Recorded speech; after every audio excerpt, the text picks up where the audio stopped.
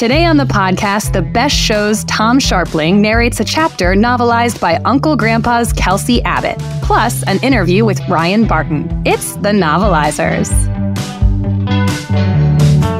Don't want your popcorn, don't want your milk duds, don't want my shoes stuck in pools of sticky cola. Don't show me romance, don't show me fist fights, just show me words printed out under the book lights. Yeah, baby, novelize the movie. Give me sentences, paragraphs, and nothing to see. Yeah, novelize the movie. Write a book and turn it into a podcast. Welcome to the Novelizers, a show where we make hilarious audiobooks based on your favorite films, with each scene written by a different TV comedy writer and narrated by a different celebrity. This season, we're novelizing the cyberpunk classic, The Matrix. Hi, I'm Christine Bullen here with Kevin Carter and Stephen Levinson. Kevin, what's going on in the story so far? So Neo is at work at this boring job, and then he receives a phone in like a FedEx package, and it so happens to ring. It's Morpheus, and he guides Neo out through the cubicles before he's captured by the agents. So he thought. Neo got up to the top of the building, got outside, and he was like, you know what? Fuck this. And he chose to be captured. Thanks, Kevin. So every day, all the time, nonstop, I get text messages from friends and families and loved ones and complete strangers, and they're just constantly asking me how they can support this podcast that they love so much. Stephen, what the hell should I tell them? It's a fabulous question, and you should tell them that we've got a Patreon account, and just for $1 a month, and that's less than a pack of their favorite smokes, they can keep this crazy train on the tracks all year long. Every dollar goes straight into production, and it really helps, and we can't do it without them. And they can leave us a good review on their favorite podcast app. That's awesome. I will tell them exactly that verbatim. Today's chapter was novelized by Kelsy Abbott, who has written and performed on dozens of your favorite animated shows like 12 Forever and Uncle Grandpa, and narrated by the host of The Best Show and producer of What We Do in the Shadows, Difficult People, and Monk, and co-host of the podcast Double Threat, Tom Scharpling. Tom Scharpling, novelize us. The Matrix Chapter 4, Friends or Foes, novelized by Kelsy Abbott, narrated by Tom Scharpling. Neo sits at a table in an empty white room. This is where those nasty suit-wearing agents brought him after stealing him from work. He wonders out loud, "Where the heck am I?" That's right, he talks out loud to himself occasionally, and he's not embarrassed to do so. Not only did his therapist tell him it was okay, but he's also handsome and cool. When you're handsome and cool, you don't get embarrassed. He does, however, still get nervous. And right now, oh boy, is he damn nervous. Nervous because those nasty, slick-haired agents threw him in this white room, and he has no idea why. Neo continues thinking out loud. Maybe I don't have to be nervous. I mean, I don't really know if those agents are nasty. What if they're good guys? Neo smiles. He loves thinking critically through tough questions like this. Okay, so they could be bad because they're hanging out with cops, oink oink. But not all cops are bad. Die Hard, for example. He's a decent dude. Neo's smile fades. This is getting complicated. But Die Hard was a pretend cop, and those cops are real. And they shot 3 dogs on the way here. But maybe, just maybe, those dogs were criminal dogs. Like maybe they had rabies and were biting off the faces of elderly people? So the question still remains, are the agents bad boys or good guys? Neo's thinking real hard. He's looking up like he's trying to see into his brain. His brow is furrowed, and he's tapping his finger on his chin. If anyone saw him at this moment, they would immediately know he's thinking real hard. Oh wait, Morpheus straight up told me these agents are bad boys. Problem with that is, I don't even really know Morpheus. We only talked on the phone for like a minute. He could be a liar, pants on fire. Neo's getting antsy. He's even more confused than before. Also, he's been locked in this little room for hours now. He looks down at his bare wrist as though he's wearing a watch. Where are they? What the hell is happening? I got shit to do today. You might be thinking, what the hell could Neo possibly have to do today? Well, smartass, he has to get to the store to use a coupon for a free chicken breast before it expires. He has to brush his teeth at some point. And most importantly, he has to call his cousin Fingley and wish him happy birthday. Last year he forgot, and Fingley was so hurt that he broke his sobriety of 6 years and crashed his PT Cruiser into a historic tree. Neo can't let that happen again. Not only would Fingley probably go to prison, but Aunt Sippy, Fingley's mother, would get so sad. And when Aunt Sippy is sad, she's unable to perform her job as head surgeon at the children's hospital, and a lot of children will die. Finally, the door opens and the agents enter. Agent Smith sits across from Neo. He's wearing sunglasses even though they're inside and the room doesn't even have windows. Neo thinks wearing sunglasses inside a windowless room is super rude, and to express his feelings, he growls, "Rrr." Agent Smith ignores the growling. He knows Neo won't bite, and he slaps a thick manila envelope down on the table. The name on the file? Anderson, Thomas A. Neo reaches for the file, but Agent Smith slaps his hand away. "No touchy." Neo growls again. "But it says my name." Agent Smith tells Neo, "Just because something has your name on it, that doesn't mean it's yours. This is our thick file about you that we were able to make because, spoiler alert, we've been watching you for a long time." Neo's like, "Spoiler alert?" Agent Smith nods and opens the file. He flips through the pages while making little comments. Ooh, that's embarrassing. Neo can't take it. "What's it say? What's it say?" "It says you've been living not one life, but two lives. Fuck." Agent Smith is so frustrated he has to growl himself. This gets Neo growling again. Grrr. They continue growling louder and louder over one another until the other agent, who's just been standing in the corner like a creep, claps his hands. This breaks up the growl match, and Agent Smith continues. "In one life, you are Thomas A. Anderson, program writer for a respectable software company. You have a social security number. You feed the rats outside your apartment building, and when your neighbors ask you to please stop, you tell them it's a free country, and you start singing the Star-Spangled Banner. But you don't know the words to the Star-Spangled Banner, do you, Mr. Anderson?" "I know enough." Neo holds his hand toward the agent in the corner. He wants a high five. The agent in the corner wants to reciprocate, but he's hesitant. Agent Smith would probably get mad at him. Neo keeps his hand up. "Don't leave me hanging." The other agent looks away. His sunglasses can't hide the tears rolling down his cheeks, and he's ashamed. Neo finally puts down his hand. "Whatever. Your loss. Take it away, Agent Smith." "Oh, I'll take it away. When I'm ready, which is right now. So your other life is lived in computers where you go by the hacker alias Neo." Neo smiles. "Hell yeah, I'm so cool." "You may be cool, but you're also guilty. Guilty of virtually every computer crime we have a law for, which is like 3 crimes. Neo crosses his arms and frowns. "Get to the point, will you?" "Oh, I'll get to the point. We need your help. We know Morpheus called you, and we know he's got the voice of a nice guy, but he's really a bad boy. And in this business, we call really bad boys terrorists. That's right. Your best friend Morpheus is a terrorist." Neo interrupts. "He's not my best friend, but maybe someday." Neo smiles. "My best friend Morpheus. It's got a nice ring to it, don't you think?" "Stop smiling. Morpheus is considered the most dangerous man alive. Does that sound like best friend material? Now do you want to be like Rocky and or Bullwinkle and do the right thing and help us? Or do you want to be like Boris and or Natasha and not help us, which would be the bad thing?" Neo gives Agent Smith a good hard stare. "How do I know you're not like Boris and or Natasha?" Smith doesn't like the question.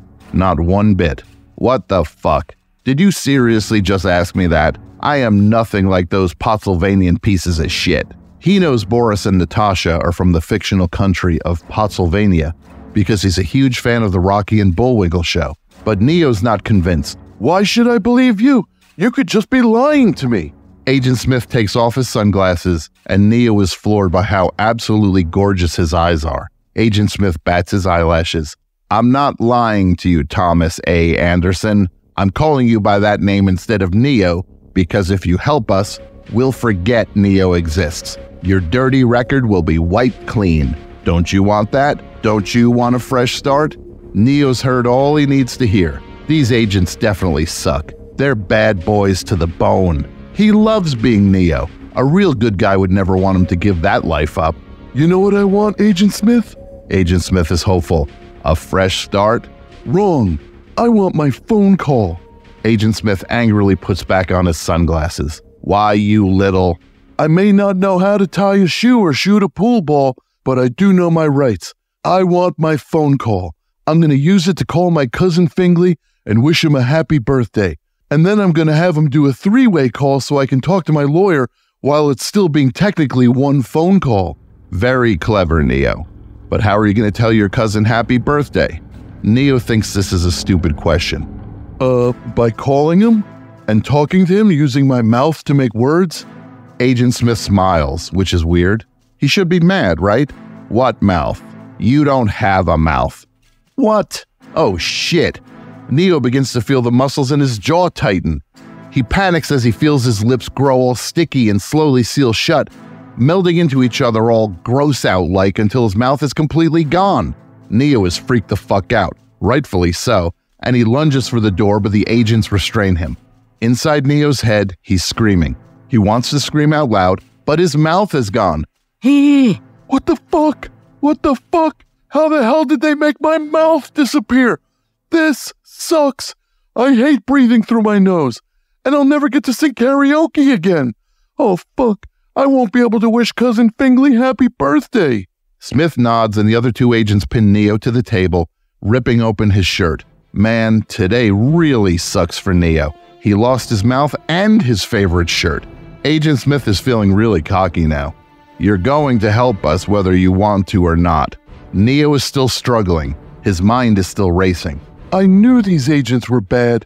It took me a little bit to get to that conclusion, but I got there and I was right. These guys fucking suck. They do suck, don't they? I hate them. Agent Smith reaches into his suit coat and pulls out a bag of gummy worms. Neo spots the bag, and if he had a mouth, it would be watering. He loves gummy worms. Oh my god, yummy! I love gummy worms!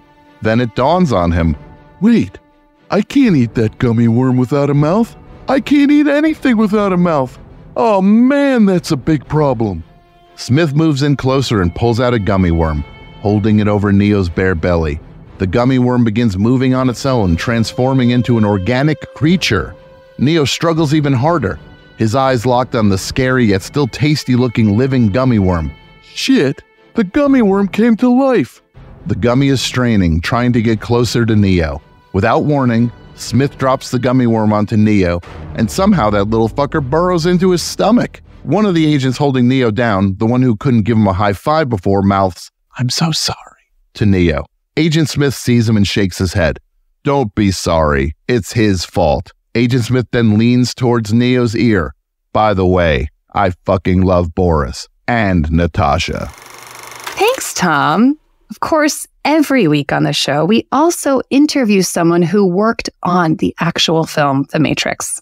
Let's hear that interview. Today, we are interviewing Ryan Barton, who was the assistant to the Kung Fu choreographer on the film. Ryan, how you doing today? Hi, I'm doing really good. I'm so excited to talk about my experience on the film. Yeah, we're so excited to talk to you. So the assistant to the Kung Fu choreographer, can you explain a little bit of that to us? Yeah, so, The Matrix, it's a very extensive and fight heavy action movie, and also the choreography, might I say, incredibly beautiful. So I was the assistant to the choreographer, and I was basically not only in charge of helping with the actual choreography process, but this also includes choosing weapons, how, what styles are we going to switch from? Also, I just want to be super clear. I do not have a crush on Keanu Reeves. I do not. Oh. And yeah, I would say those are my main couple goals while I was on set. That's so interesting that you say that about Keanu, because I wonder why you felt the need to express that here. There's really no implication that you would have had a crush on him. Yeah, and I hear you, Christine. I hear you.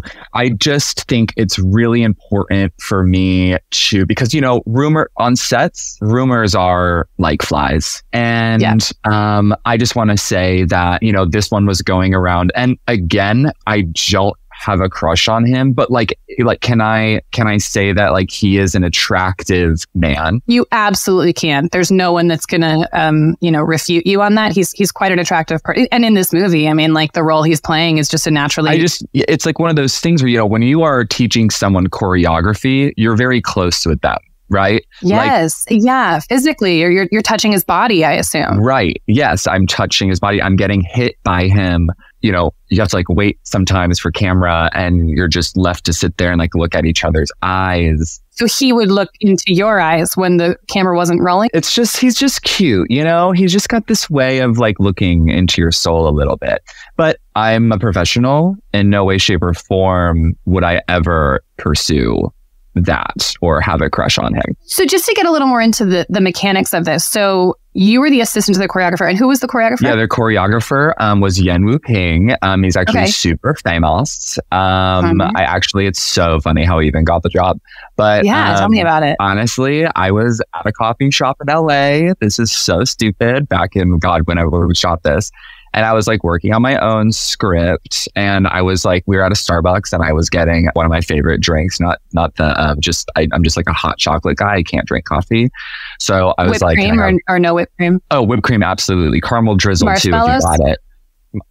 Do they give you marshmallows at Starbucks? No, you have to bring them yourself. Yeah, no, we literally ordered the same thing. Hot chocolate for Yen Wu Ping, and I went up because I just assumed it was for me.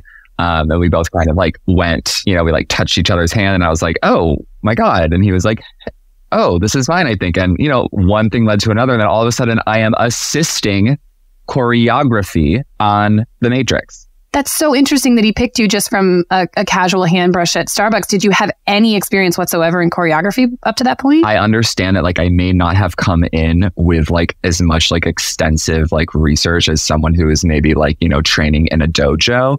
But I think what a lot of people don't expect in the movie industry is personality goes a long way. But I was like, hey, we're really getting along. What are you working on? He asked me what I'm working on. We played that fun little LA game. And then what were you working on at the time? I was working on a really fun train script. Train script? Yeah, like it all takes place on a train. And it's just like kind of silly, kind of fun, kind of comedy.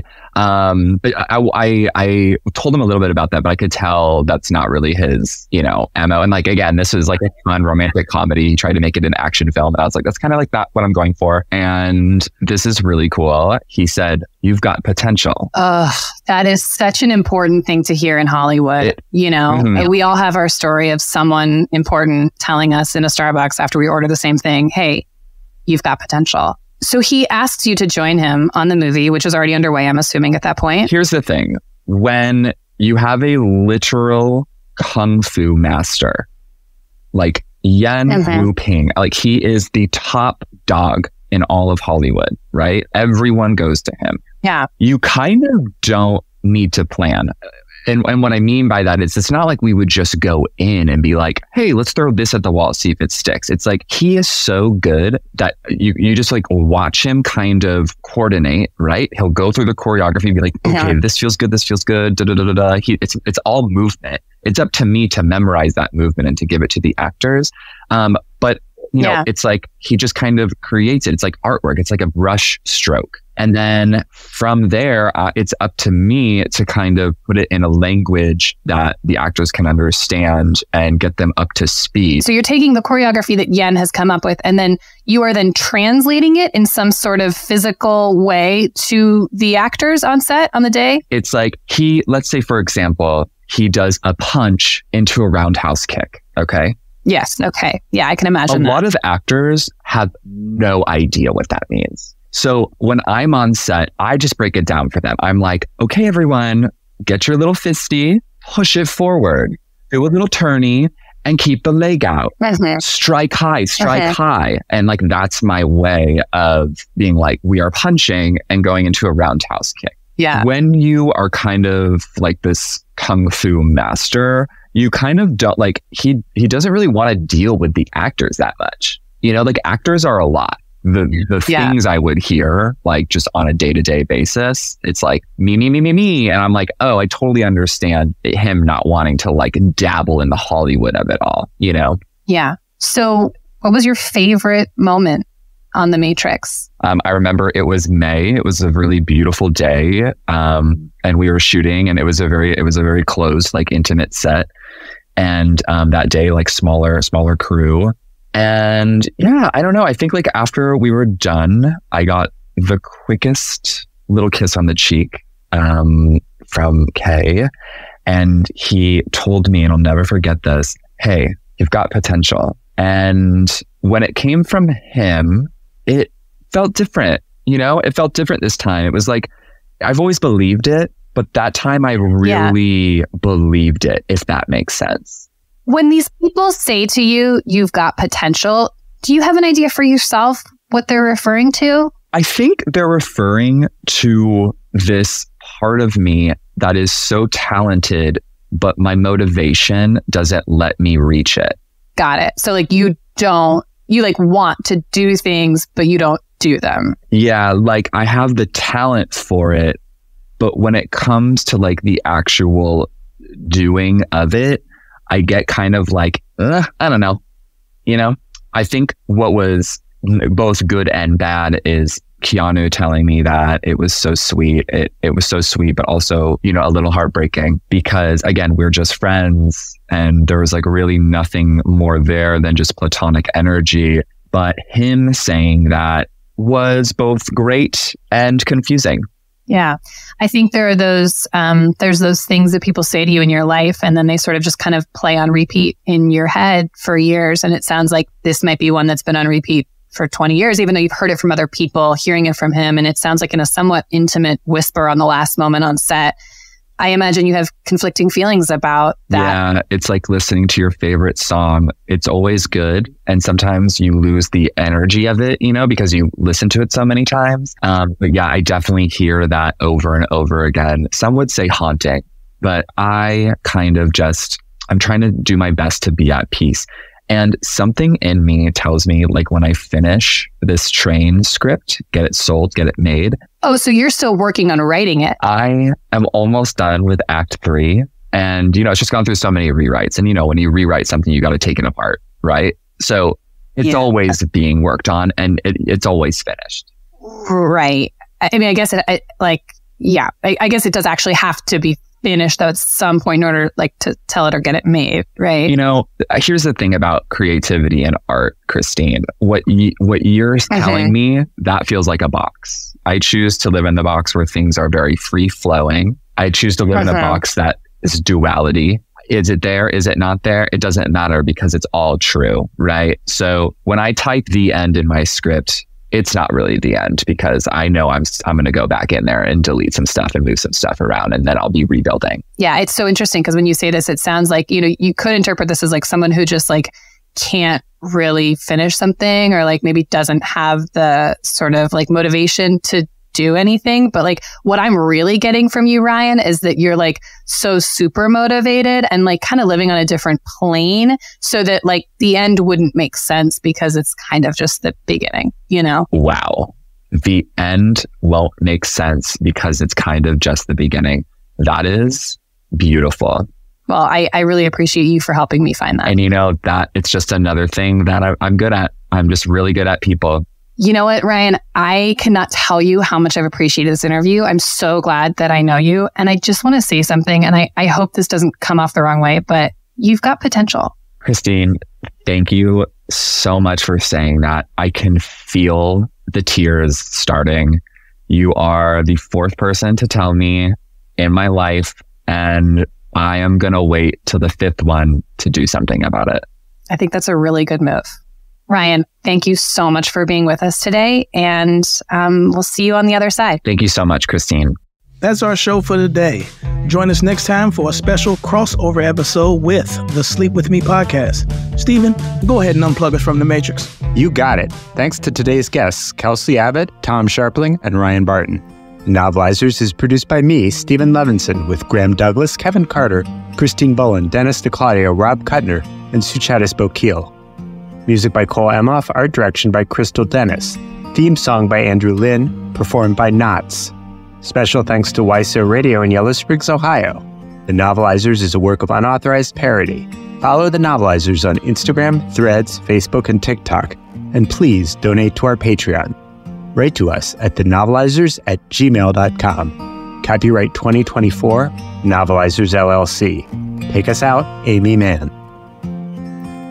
There was a matrix made of computers. There was a guy who could dodge all of the bullets.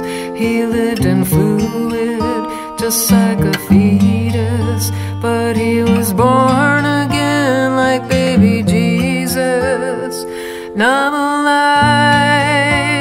that movie, write a book, and also read it